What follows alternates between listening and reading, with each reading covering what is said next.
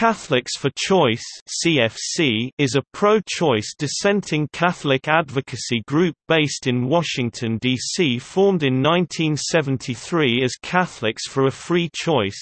CFC states that its mission is to serve as a voice for Catholics who believe that the Catholic tradition supports a woman's moral and legal right to follow her conscience in matters of sexuality and reproductive health. The group gained some notice and status after its 1984 advertisement in the New York Times challenging church teaching on abortion led to church disciplinary pressure against some of the priests and nuns who signed it. It has lobbied nationally and internationally for pro-choice goals and led an unsuccessful effort to downgrade the Holy See's status in the United Nations. CFC was led for 25 years by Francis Kissling and is currently led by its president, John O'Brien. A number of Catholic bishops and conferences of bishops have unequivocally rejected and publicly denounced CFC's identification as a Catholic organization. For example, the United States Conference of Catholic Bishops (USCCB), the Canadian Conference of Catholic Bishops, and the Archdiocese of Mexico have stated that CFC is not a Catholic organization and that it promotes positions contrary to Catholic teaching. History. CFC was founded in 1973 by Catholics Joan Harriman, Patricia Fogarty McQuillan, and Meta Mulcahy as Catholics for a Free Choice, with the aim of promoting access to abortion in the context of Catholic tradition. It emerged from Catholics for the Elimination of All Restrictive Abortion and Contraceptive Laws, a New York lobby group that had been formed in 1970.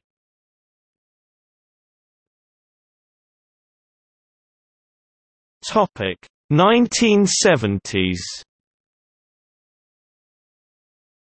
In an early bid for publicity in 1974, on the first anniversary of the Roe v. Wade decision, McQuillan, the group's first president, had herself crowned pope on the steps of St. Patrick's Cathedral, New York. An early member of the board of directors was Joseph O'Rourke, then a Jesuit priest. In August 1974, President Harriman asked O'Rourke to travel with her to Marlborough, Massachusetts, to baptize a baby whose local priests refused to perform the rite. Catholic canon law forbids priests from baptizing an infant if they are not assured that at least one of the parents will raise the infant with the Catholic faith. The baby's mother, 20-year-old Carol Morrell, had been interviewed regarding an abortion clinic that was proposed for Marlborough by Bill Baird, an activist from New York City. Morrell told a newspaper reporter that she did not advocate abortion herself but that she was in favor of free choice for others and thus she supported Baird's proposal. Because of her statement in the newspaper, and the town's polarization over the banning of abortion clinics, Morrell's local priest would not baptize her 3-month-old son Nathaniel, and Humberto Sousa Medeiros, the Archbishop of Boston, said that he would not allow any other priest to perform the rite. On August 20, 1974, O'Rourke publicly baptized the baby on the steps of the Marlborough Church, in front of its locked doors and 300 spectators. O'Rourke acted against his superiors' express orders. This was preceded by a long trail of discontent, often testing the authority of the Church. According to the New York Times news service, O'Rourke was dismissed from the Jesuit order in September. He served for a time as CFFC board president.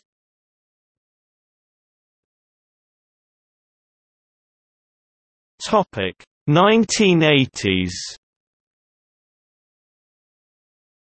In 1979, Patricia McMahon became CFFC president.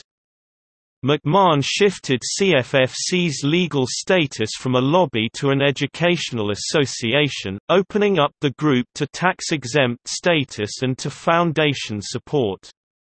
One result of this was a $75,000 grant on behalf of the pro-choice Sonnen Foundation, which funded the group's first publications, the Abortion in Good Faith series. In 1978, Francis Kissling joined CFFC.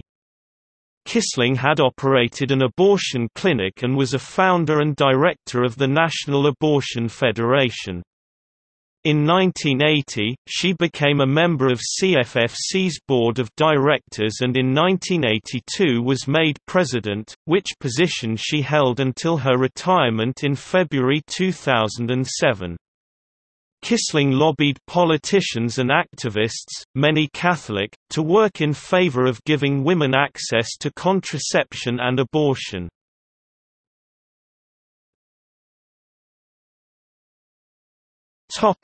The New York Times ad. In 1982, CFC sponsored a briefing of Catholic members of Congress, highlighting the majority of American Catholic opinion that dissented with the Catholic Church on the topic of abortion. Congresswoman Geraldine Ferraro wrote an introduction to the briefing, and endorsements were also received from Congressman Tom Daschle and Leon Panetta. Ferraro wrote that responses varied to the problem of abortion, and that, "the Catholic position on abortion is not monolithic." During the 1984 presidential campaign, Ferraro was chosen as the vice presidential running mate of Walter Mondale. Cardinal John Joseph O'Connor, Archbishop of New York, sharply criticized Ferraro's pro-choice position, and in October 1984 Kissling responded to O'Connor by placing an advertisement signed by 97 prominent Catholics, including leading theologians, lay persons, priests and nuns, in the New York Times. The advertisement, entitled, "A Catholic Statement on Pluralism and Abortion," stated that, "Direct abortion can sometimes be a moral choice," and that, "Responsible moral decisions can only be made in an atmosphere of freedom from fear of coercion." The ad directly challenged church authority.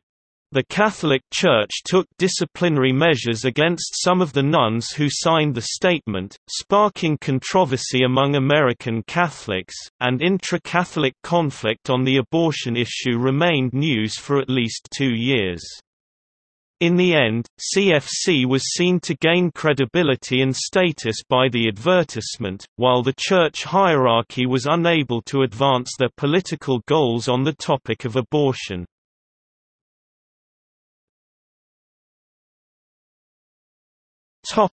1990s.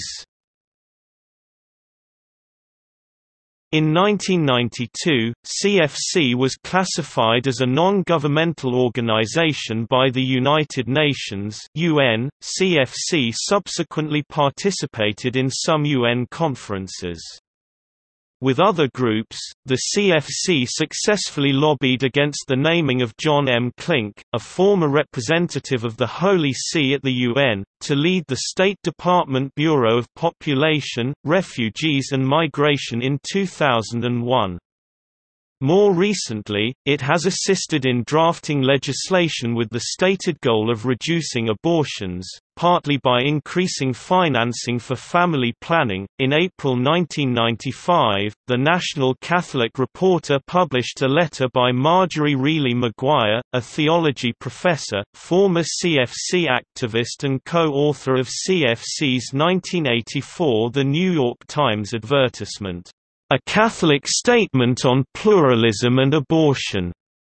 In her letter, Maguire described CFC as an anti-woman organization devoted to the promotion of abortion, the defense of every abortion decision as a good, moral choice and the related agenda of persuading society to cast off any moral constraints about sexual behavior." Maguire also charged that when she was involved with CFC, she was never aware that any of its leaders attended Mass, and that various conversations and experiences convinced her they did not.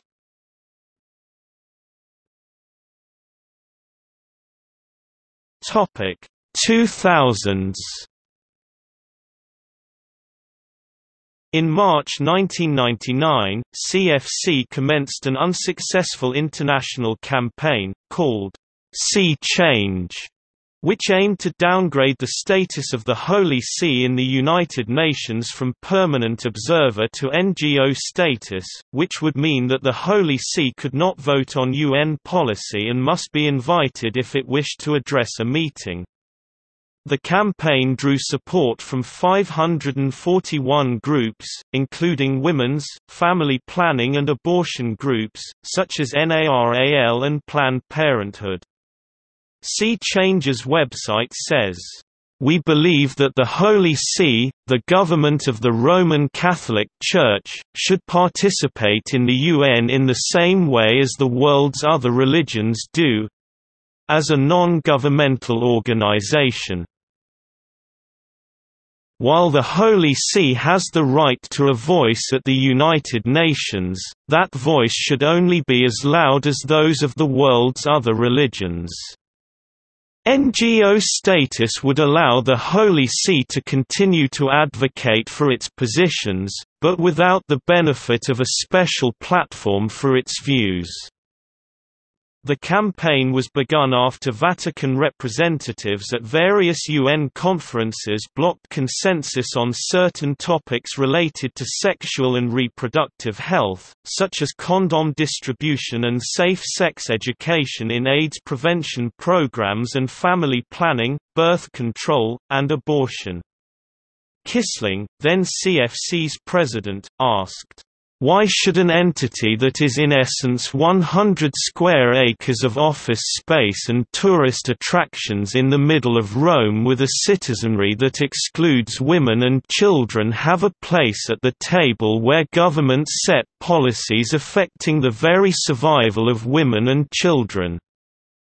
The campaign was supported by European Parliament politicians from 3 Dutch parties. It was also supported by Marco Pannella, historic leader of the Italian radicals. The campaign faced difficulty in the UN from the start and, according to UN spokesperson Farhan Haq in 1999, seemed unlikely to succeed.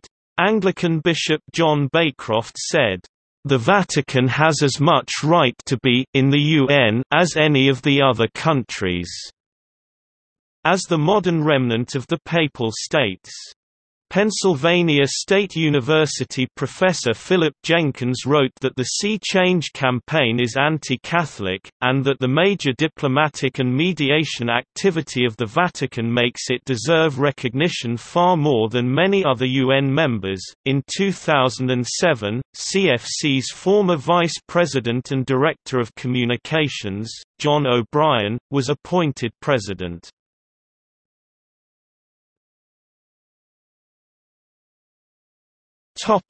Mission. CFC describes its mission as to shape and advance sexual and reproductive ethics that are based on justice, reflect a commitment to women's well-being and respect, and affirm the capacity of women and men to make moral decisions about their lives. CFC works in the United States and internationally to ensure that all people have access to safe and affordable reproductive health care services and to infuse our core values into public policy, community life and Catholic social teaching and thinking. CFC writes that they are part of the great majority who believes that Catholic teachings on conscience mean that every individual must follow his or her own conscience, and respect others' right to do the same.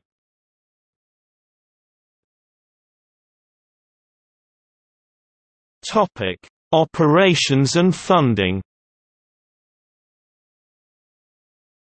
CFC is not a membership organization but an advocacy group.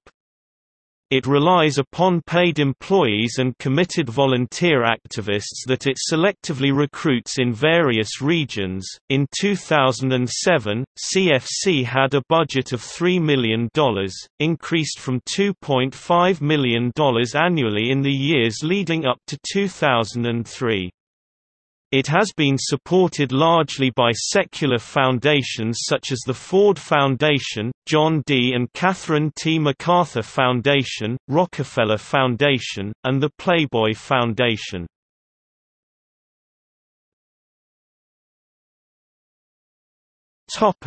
Publications. Catholics for Choice run an online magazine, Conscience.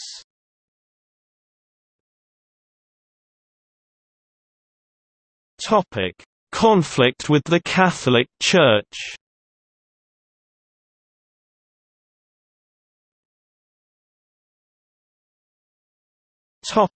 Criticism. CFC and the church hierarchy are moral and political opponents. For Roman Catholic officials, CFC's potential to cause harm to their aims is intensified because CFC's positions are taken in the name of Catholics, publicly undermining the authority of the Church. Critics say that CFC speaks for bigger, secular pro-choice organizations and also that it is a facade for anti-Catholicism. The United States Conference of Catholic Bishops (USCCB) has repeatedly rejected CFC's claim to Catholic identity and characterized it as an arm of the abortion lobby. In 1993, the bishops said that CFC is not an authentic Catholic organization and charged that it had rejected unity with the Church on important issues of long-standing and unchanging Church teaching. In 2000, the USCCB reiterated that CFC is not a Catholic organization, does not speak for the Catholic Church, and in fact promotes positions contrary to the teaching of the Church as articulated by the Holy See and the NCCB. And that its activity is directed to rejection and distortion of Catholic teaching about the respect and protection due to defenseless unborn human life. It also stated that the public relations effort has ridiculed the Holy See in language reminiscent of other episodes of anti-Catholic bigotry that the Catholic Church has endured in the past. The Canadian Conference of Catholic Bishops has twice, in 2002 and 2010, reiterated that Catholics for a Free Choice 1. is not Catholic and 2. does not represent the teachings or views of the Catholic Church. In 2003, the official newspaper of the Archdiocese of Mexico rejected any connection with Catholics for a Free Choice and clarified that the group is not part of the Roman Catholic Church because of its support for the legalization of abortion. Among other things, Helen M. Alvarez, an associate professor of law at the Catholic University of America, has asserted that CFC has no grassroots base among Catholics. She said the CFC arguments were not different from other pro-choice groups. Pennsylvania State University professor and historian of religion Philip Jenkins wrote that CFFC is a public voice for anti-Catholic opinions. He wrote that in 1991 Francis Kissling stated, "I spent 20 years looking for a government that I could overthrow without being thrown in jail. I finally found one in the Catholic Church." Jenkins also writes that Kissling engages in solid 17th-century anti-popery. In response to accusations of anti-Catholicism, ecofeminist theologian and CFC board member Rosemary Radford Ruther wrote that CFC was part of a schism rather than a proponent of anti-Catholic bigotry, that the accusation was an attempt to portray the Catholic right as the only authentic Catholic orientation, and that the charge of anti-Catholicism is being used as a scare tactic by the Catholic right in the service of repression of progressive Catholic views.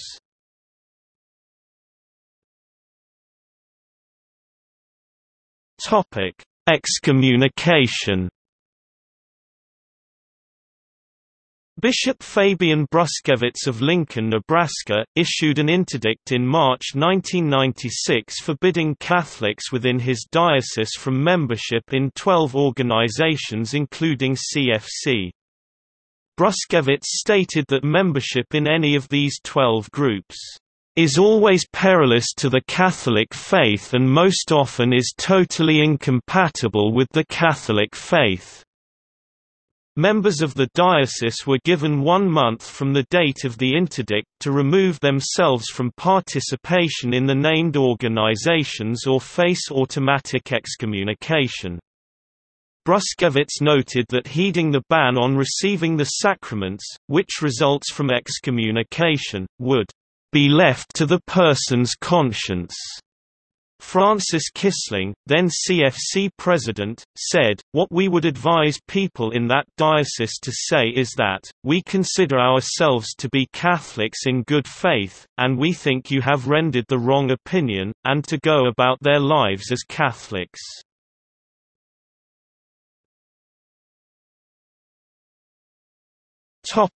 See also: Leadership Conference of Women Religious, Call to Disobedience.